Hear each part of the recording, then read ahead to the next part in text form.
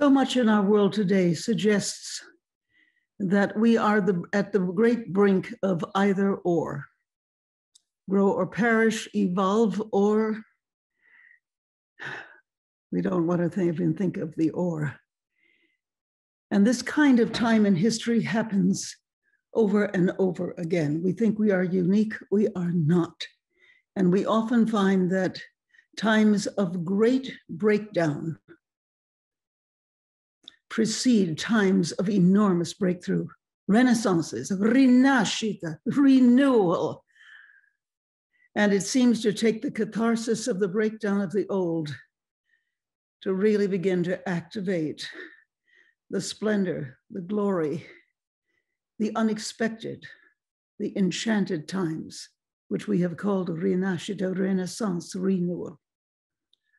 I believe from my studies of history that this is where we are right now. And I've been thinking about it and longing for it and studying and knowing that there was something profoundly missing. At the same time, I who have spent a lifetime exploring human potentials and cultural potentials the world over, I knew that quantum physics could only take us so far and no more. There was something else behind these new discoveries, these new ways of being and seeing, but they were not yet coming together. When I was, 7 or 8 years old, I was part of a very innovative school in New York, and they took us to meet the great elders of the time, and they took us to meet Helen Keller. And when I asked her, why are you so happy? Remember, she was born, by the time she was 19 months old, she could neither see nor hear. And she said to me, holding her hand, with the center of her hand, reading my lips, and with her fingers, my expression. And what she said, and I'll imitate the way she sounded, my child, it is because I live each day as if it were my last, and life in all its moments is so full of glory. Was she damaged? Yes. Was she damaged? Not at all. She had rewoven the remaining aspects and tendrils of her life and of her feeling to be able to catch the universe. It was several months after that that we were taken to meet Albert Einstein. And he came in, he looked a little vague, very sweet, a lot of hair, had on a blue sock and a red sock, as I remember. Yeah, what are your questions?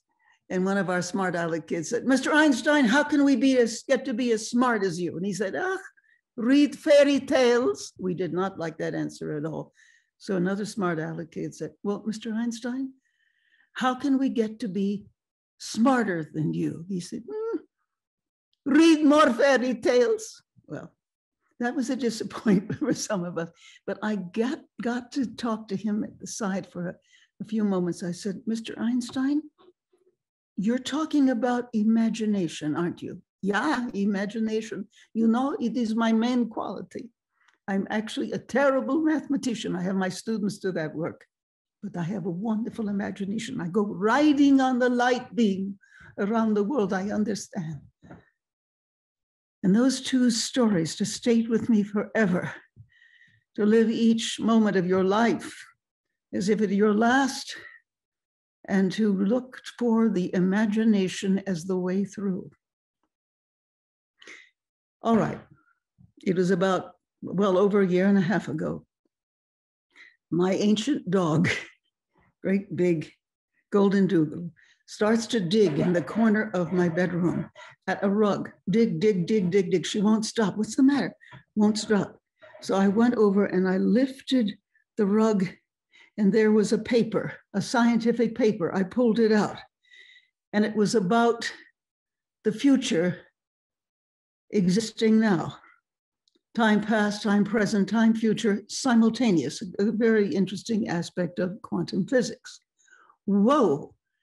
And I immediately got in touch with the author, Anneloes Smitsman, who I realized had been trying to get in touch with me, but I'm what is known as a nice public person, and I get hundreds of emails a day. People expecting me to respond, and where I can, I do. So I didn't quite make the connection. Well, this time I made the connection. This was where I was been thinking for years. How is it that consciousness, which is the universe in toto, how does consciousness activate different states and being of consciousness in ourselves?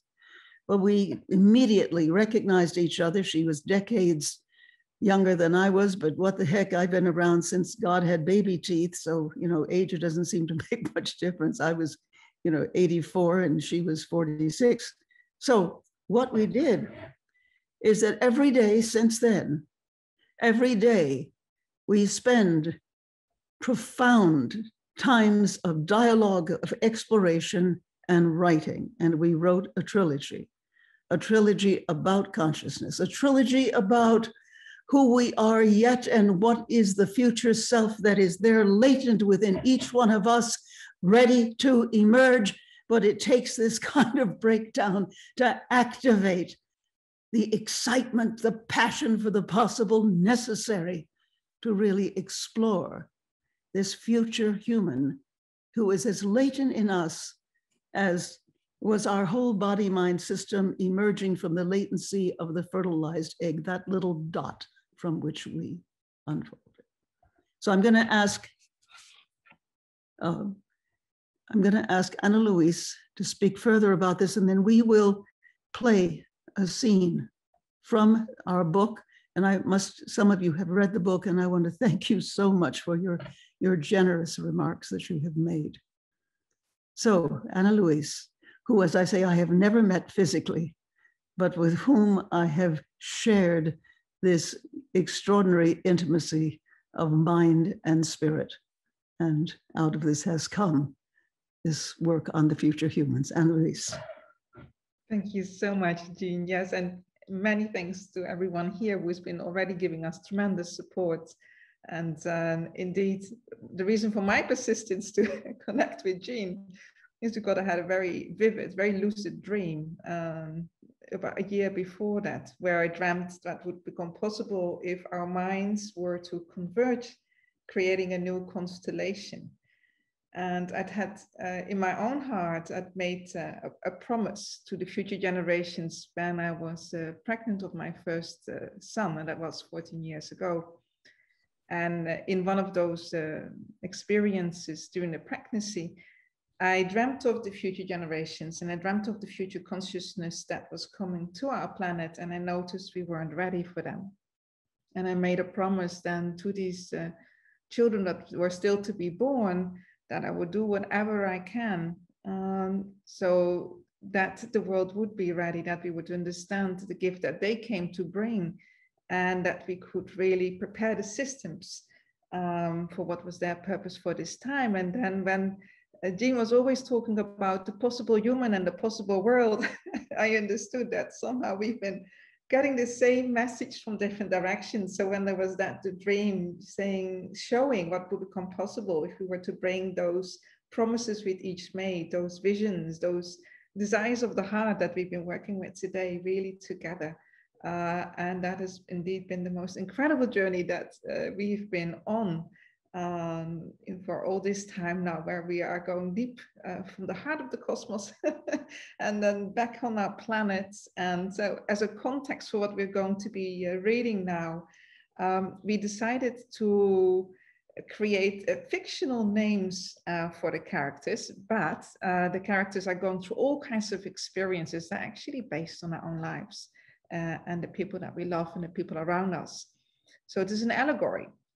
And in those stories of the characters is also woven together the real science, real historical events, real indigenous wisdom, real deep spiritual and mystical experiences, deep initiations as well. Some of those have come out of my own ancestry, and all this incredible rich mythological understanding of genes. So the book really is a story for all of us. It's the quest of the future humans. And the main character of the book, her name is Rose, because she represents the cosmic rose. She represents the unfolding of the cosmos within us all.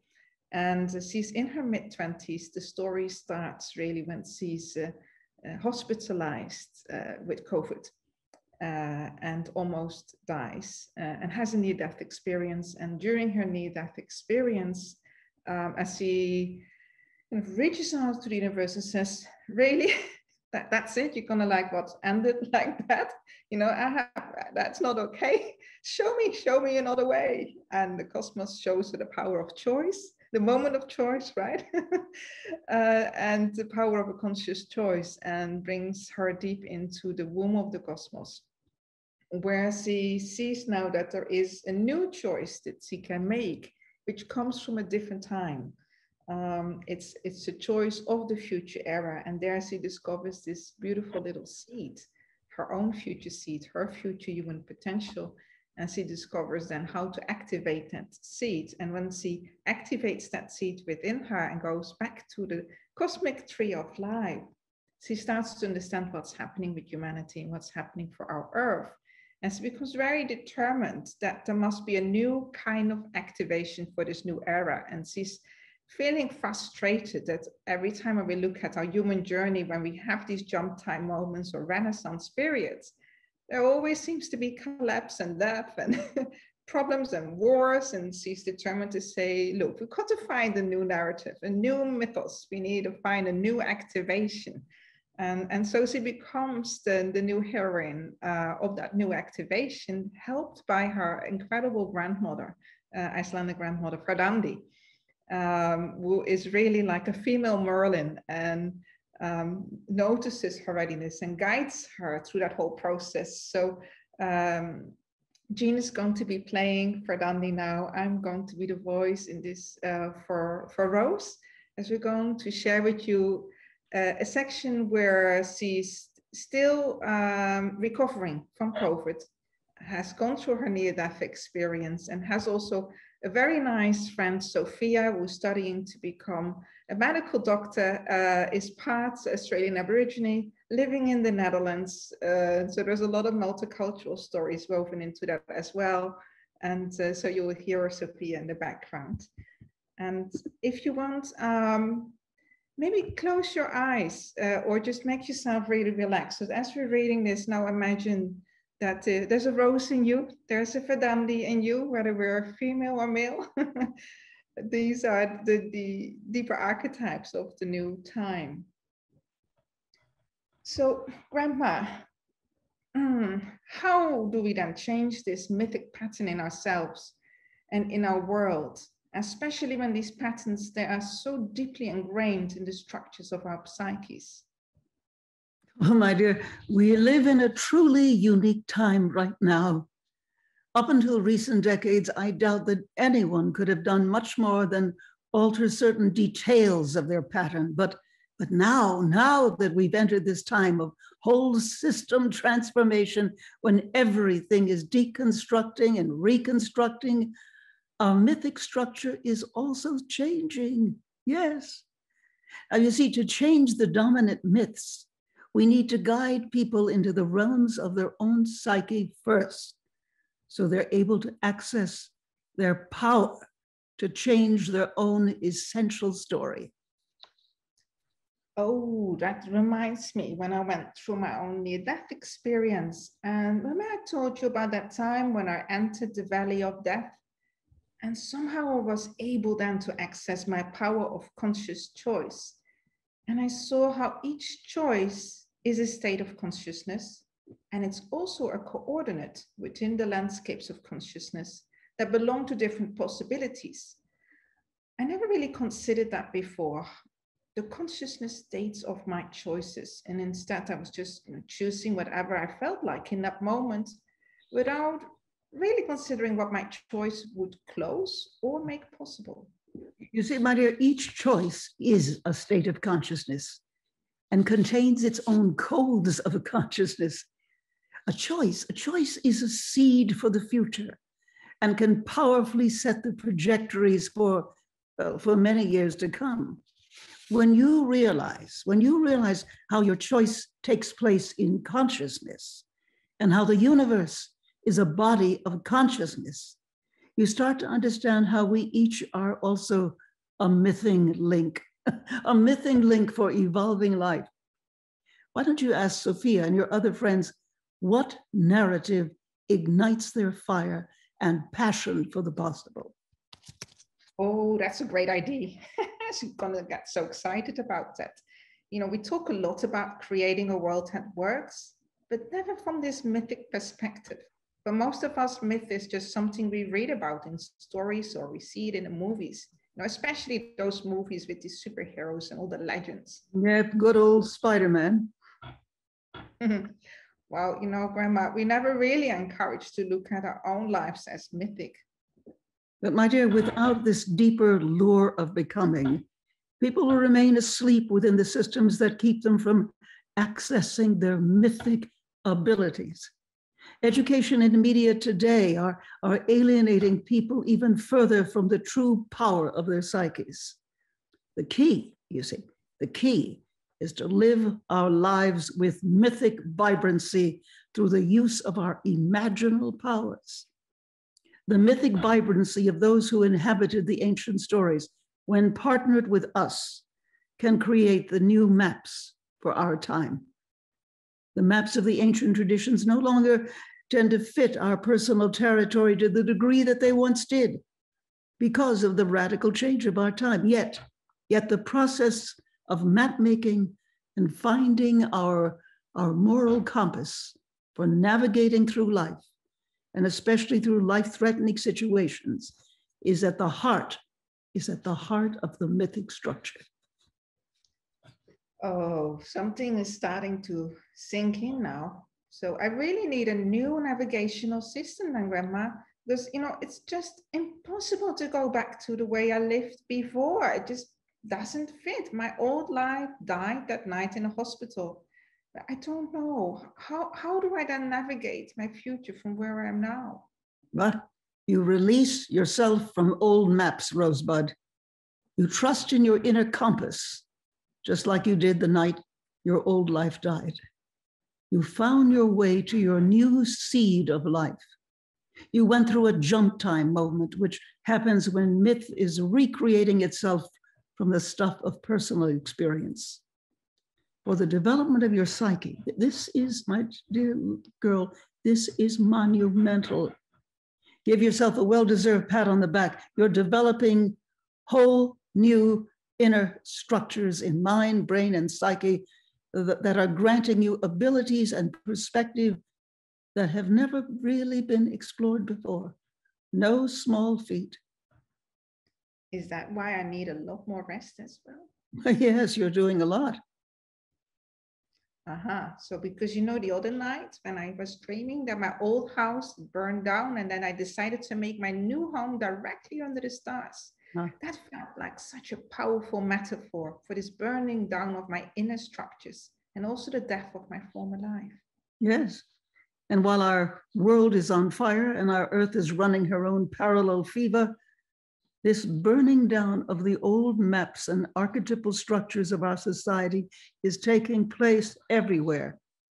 And you see, this is precisely what provides the conditions for the emergence of new mythic stories. Just like the phoenix rising from her ashes, she needs the fire. She needs the fire for her rebirth. Now that makes sense. So then what do you think is really the most important human power that we need to develop right now to remythologize our world and create a new story? Our imaginal creative powers sourced from the ancient wisdom of our heart, Rosie. As you know, the imaginal goes further than the imaginative, since it also engages the deeply creative realm of the cosmos itself. Imagination happens at the level of your own mind and physiology.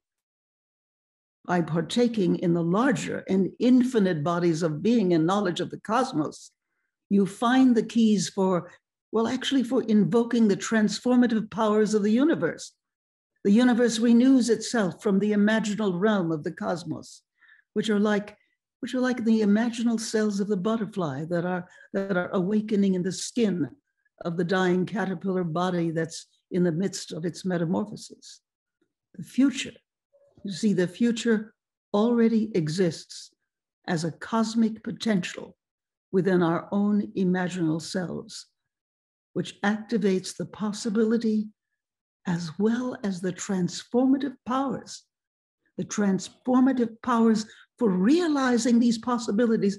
Do you remember the mystic Meister Eckhart? Yeah, he's your favorite. Yes, he is my favorite. Well, he once said, "The eye by which I see God is the same eye through which God sees me. My eye and God's eye are one eye, one seeing, one knowing, one love." Oh, that's profound. Gives me a lot to think about. You see, this is the true essence of the imaginal state of consciousness, which is far beyond what imagination and where imagination can take us. All of the great mystics were also often very creative people, overflowing with ideas and revelations, precisely because of their ability to enter into this state of deep cosmic union, the direct experience of our oneness with the great oneness. Oh, I love that, Grandma. I understand what you're saying, and I know from my own direct personal experience that the imaginal realm, it's real. It's not just happening in our own minds. Well, not that we know what mind is, but you know, the doctors, remember, they couldn't explain my sudden recovery. And I know it wasn't because my immune system fought the virus. I know this so deeply. I really feel like the relationship with the virus shifted the moment I entered my future choice. Like it all got repatterned. Once I understood how this virus is also part of the totality, I entered the possibility of a symbiotic relationship with the virus. And I can actually feel like its codes can even further enhance my abilities somehow. Do you have a practice that you can give me? Yes, I do. As a matter of fact, let's go through it together right now. And I'm going to ask everybody, if you choose, to go through this practice now, if you like. To begin, make yourself comfortable as we begin this exercise, very comfortable. Do some slow and deep breathing.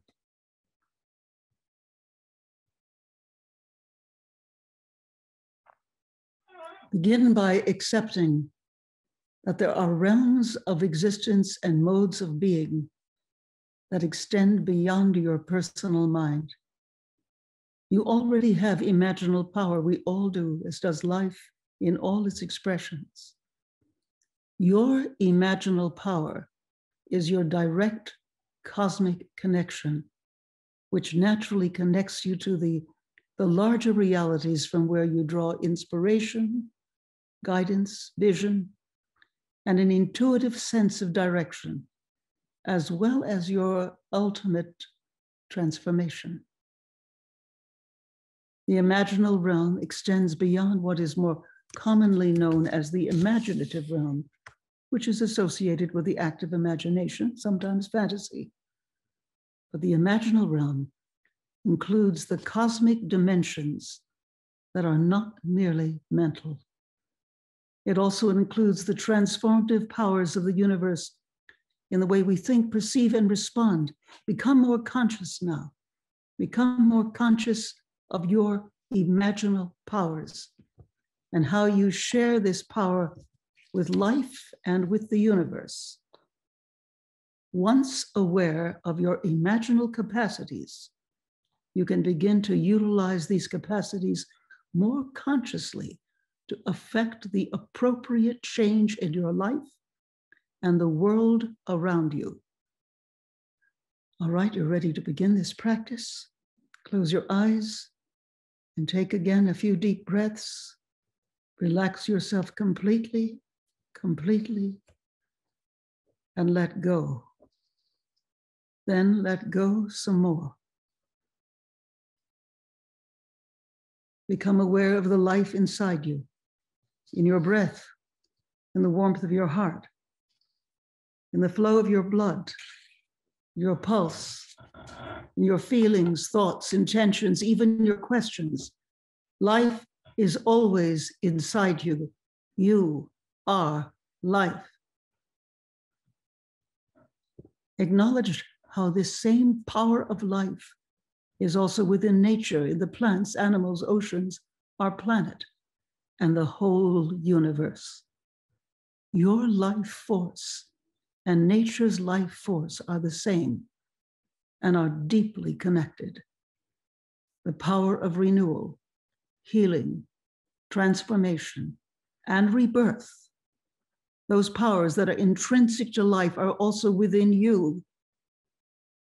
Each of these powers are also imaginal powers, intrinsic to life within you, granting you the capacities to self-create, self-renew, heal, learn, develop, and evolve. Hold the intention now to connect directly with your potent imaginal powers. Feel your imaginal powers awakening and activating inside of you.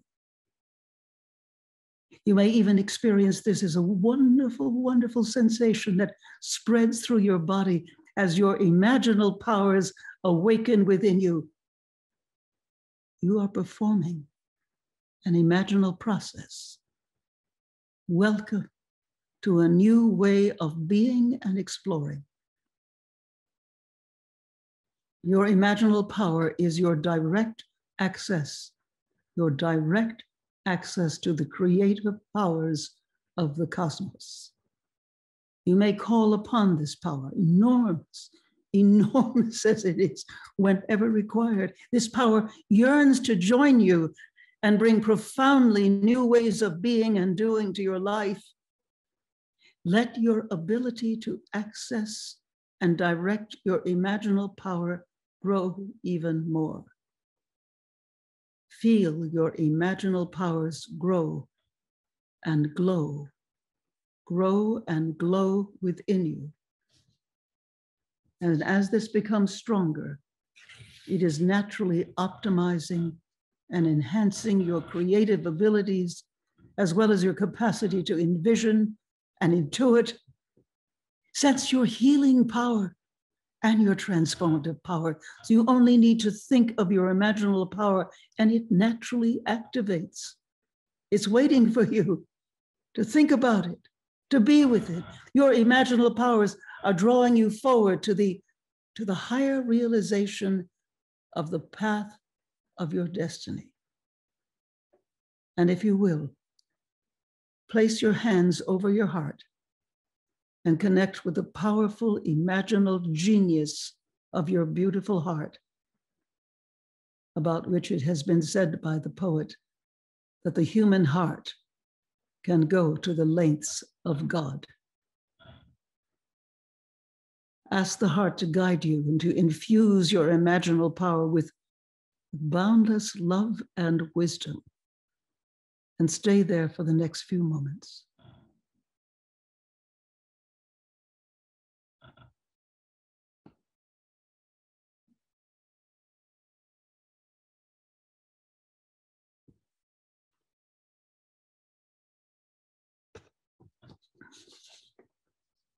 And now, my dear, you are ready to connect with the imaginal powers of the universe.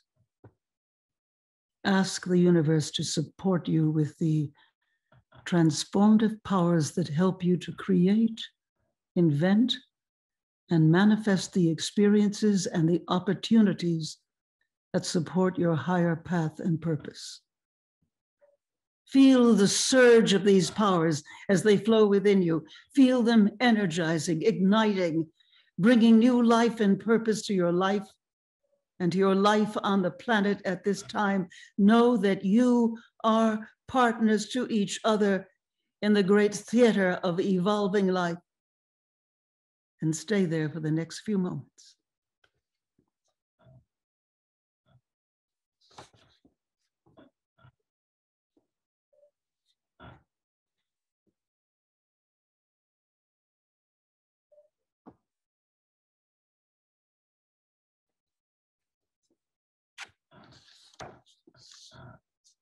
And now you're ready to connect with Mother Earth. and ask her for support as well, which she graciously grants. You can even ask her how you can support her too as her creative partner in evolving life. Hold in your heart the intention of abundant creative goodness and wellness for everyone. See the world and your own life in an optimum state of being, thriving, health. And it is a state of being and thriving and beauty, happy, prosperous. And when you are ready, open your eyes, stretch your body, and be fully present here and now.